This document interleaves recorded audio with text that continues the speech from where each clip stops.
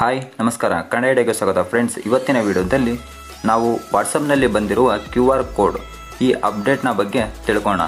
ಜೊತೆಗೆ ಇದನ್ನು ಯಾವ ರೀತಿ ಬಳಸೋದು, ಇದರಿಂದ ನಿಮಗೆ ಏನೇನು ಉಪಯೋಗ ಆಗುತ್ತೆ ಅಂತೇಳಿ ಈ ವಿಡಿಯೋದಲ್ಲಿ ತಿಳ್ಕೊಂಡು, ನೀವೇನಾದರೂ ನನ್ನ ಯೂಟ್ಯೂಬ್ ಚಾನಲ್ಗೆ ಫಸ್ಟ್ ಟೈಮ್ ಏನಾದರೂ ವಿಸಿಟ್ ಮಾಡಿದರೆ ಕೆಳಗೆ ಕಾಣುವ ರೆಡ್ ಸಬ್ಸ್ಕ್ರೈಬನ್ನು ಕ್ಲಿಕ್ ಮಾಡಿಕೊಂಡು ಪಕ್ಕದಲ್ಲಿರೋ ಬೆಲ್ ಐಕನ್ ಕ್ಲಿಕ್ ಮಾಡಿ ಆಲ್ ಅಂತ ಸೆಲೆಕ್ಟ್ ಮಾಡ್ಕೊಳ್ಳಿ. ಈ ರೀತಿ ಮಾಡೋದ್ರಿಂದ ನಾನು ಅಪ್ಲೋಡ್ ಮಾಡುವ ಎಲ್ಲ ಹೊಸ ವೀಡಿಯೋಗಳ ನೋಟಿಫಿಕೇಶನ್ ಬಂದು ನಿಮಗೆ ತಲುಪುತ್ತೆ. ಬನ್ನಿ ಫ್ರೆಂಡ್ಸ್, ವಿಡಿಯೋನ ಸ್ಟಾರ್ಟ್ ಮಾಡೋಣ. ಈಗ ನಿಮ್ಮ ವಾಟ್ಸಪ್ನ ಓಪನ್ ಮಾಡಿಕೊಂಡು ಇಲ್ಲಿ ತ್ರಿಬಲ್ ಡಾಟ್ ಇದೆ ನೋಡಿ, ಅದ್ರ ಮೇಲೆ ಕ್ಲಿಕ್ ಮಾಡ್ಕೊಳ್ಳಿ. ಆನಂತರ ಸೆಟ್ಟಿಂಗ್ನ ಓಪನ್ ಮಾಡಿ ಇಲ್ಲಿ ನಿಮಗೆ ನಿಮ್ಮ ಪ್ರೊಫೈಲ್ನ ಭಾಗದಲ್ಲಿ ಇಲ್ಲಿ ನಿಮಗೆ QR ಕೋಡ್ ಈ ರೀತಿ ಸಿಂಬಲ್ ಕಾಣುತ್ತೆ. ಇದನ್ನು ನೀವು ಓಪನ್ ಮಾಡ್ಕೊಂಡ್ರೆ ಇಲ್ಲಿ QR ಕೋಡ್ ಅಂತ ಬರುತ್ತೆ. ಇದು ಯಾವುದಕ್ಕೋಸ್ಕರ ಬಂದಿದೆ ಅಂದರೆ ಫ್ರೆಂಡ್ಸ್, ಈಗ ಮುಂಚೆ ನೀವು ಯಾವುದಾದ್ರೂ ಕಾಂಟ್ಯಾಕ್ಟ್ಗೆ ನೀವು ಮೆಸೇಜ್ ಏನಾದರೂ ಮಾಡ್ಬೇಕಂದ್ರೆ, ಅಥವಾ ನಿಮಗೆ ಬೇರೆಯವ್ರು ಯಾರಾದರೂ ನಿಮಗೆ ಮೆಸೇಜ್ ಮಾಡ್ಬೇಕಂದ್ರೆ ಕಾಂಟ್ಯಾಕ್ಟನ್ನು ಸೇವ್ ಮಾಡಿಕೊಂಡು ಮೆಸೇಜ್ ಮಾಡಬೇಕಿತ್ತು.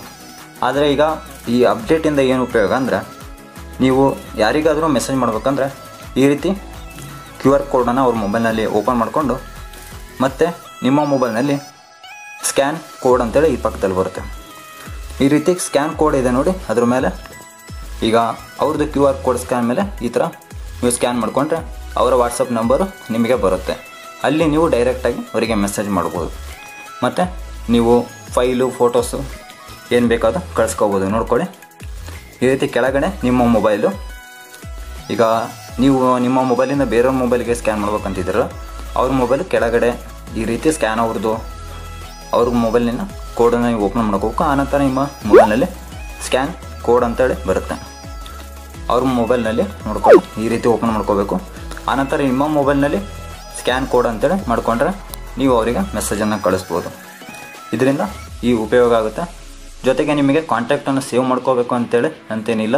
ನೀವು ಅನ್ನೋನ್ ಪೀಪಲಿಗೆ ನೀವು ಏನಾದರೂ ಮೆಸೇಜ್ ಕಳಿಸ್ಬೇಕಾರೆ ಅವರಿಗೆ ಕಾಂಟ್ಯಾಕ್ಟ್ನ ಸೇವ್ ಮಾಡ್ಕೊಂಡು ಆನಂತರ ಅವರಿಗೆ ಎಲ್ಲ ಡಾಕ್ಯುಮೆಂಟ್ ಆಗಿರ್ಬೋದು ಏನಾದರೂ ಕಳಿಸ್ಬೇಕಾಗಿತ್ತು.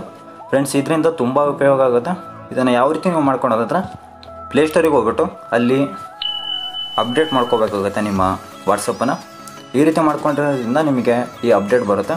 ಫ್ರೆಂಡ್ಸ್, ಈ ವಿಡಿಯೋ ನಿಮಗೆ ಇಷ್ಟ ಆಗಿದೆ ಅನ್ಕೊತೀನಿ. ಇಷ್ಟ ಆಗಿರೋ ಲೈಕ್ ಮಾಡಿ, ಶೇರ್ ಮಾಡಿ ಮತ್ತು ಕಾಮೆಂಟ್ ಮಾಡಿ. ಫ್ರೆಂಡ್ಸ್, ವಿಡಿಯೋ ನೋಡಿದ್ದಕ್ಕೆ ಧನ್ಯವಾದಗಳು. ಜೈ ಹಿಂದ್, ವಂದೇ ಮಾತರಂ. ಮತ್ತೊಮ್ಮೆ ಸಿಗೋಣ.